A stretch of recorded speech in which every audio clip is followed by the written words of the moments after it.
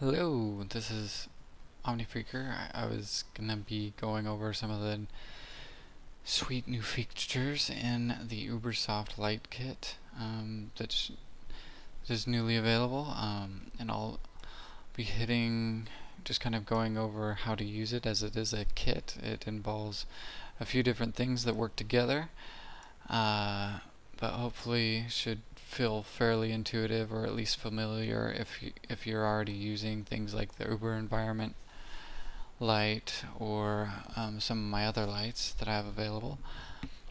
So let's just get into it. So when you install it, you'll see the UberSoft Light Kit under Lights in your Content folder.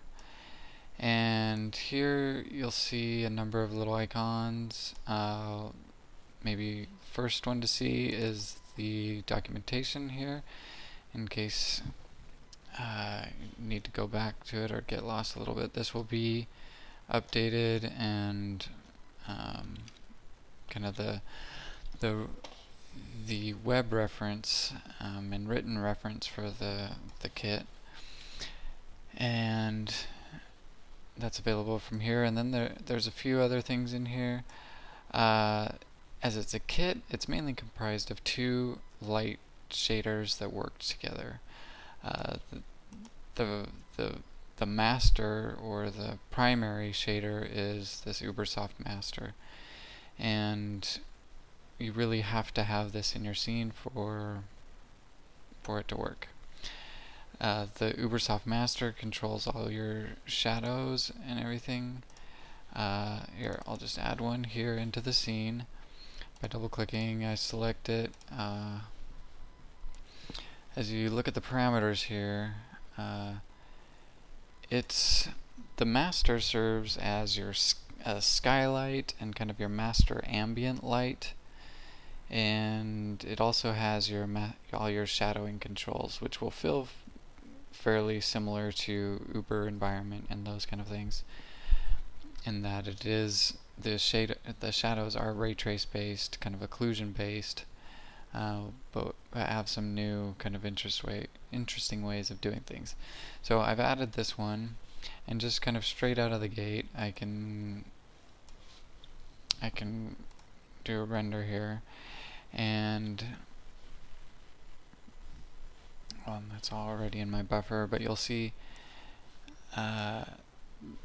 just out of the gate is using low settings, and as you look over here on the parameters, I have some sky colors set up. So there's, under the sky, the zenith or top of the sky is white, and then it just kind of blends to black from horizon colors gray, and so that's what you're seeing in this image here. It's kind of lighter on top, and that's just kind of the default as you get it. And so these controls give you controls over what the sky looks like, or kind of your virtual sky, if you will. So if I want more of a sunset kind of situation, I can change these colors like so, and then just give it another render, and you'll see now the sky is kind of orangish color. But the sky is in the same space as this light, meaning if I rotate this light,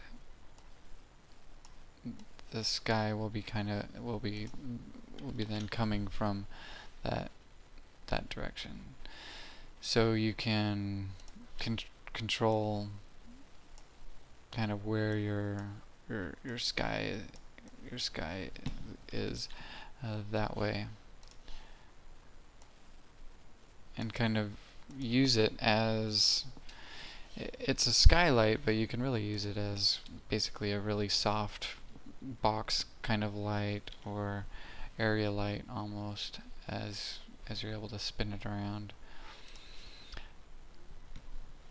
And then the shadows, there's some really interesting shadow controls.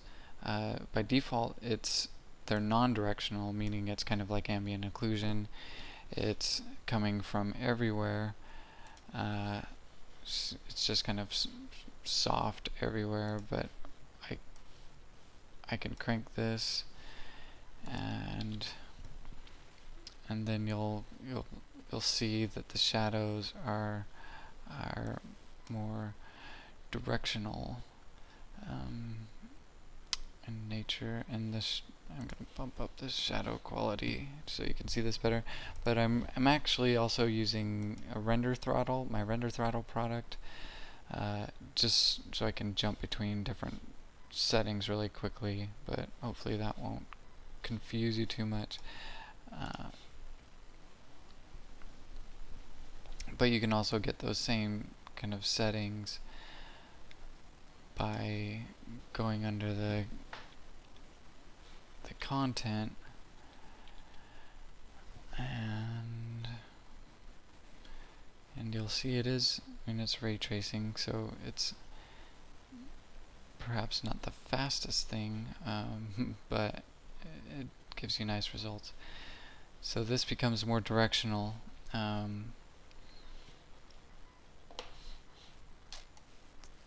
And we'll see that even more as we add the other lights in the light kit to the scene. And then occlusion softness, if I go, and these are all sliders, I can make the shadows less soft. I would give you a little word of warning of going too hard. This is a kind of a kit designed for soft, kind of realistic lighting, so you'll probably get better results more towards the right side of this dial. But to illustrate,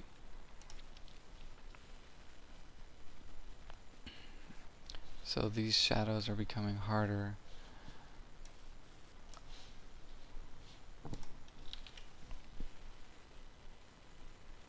And harder, so you can get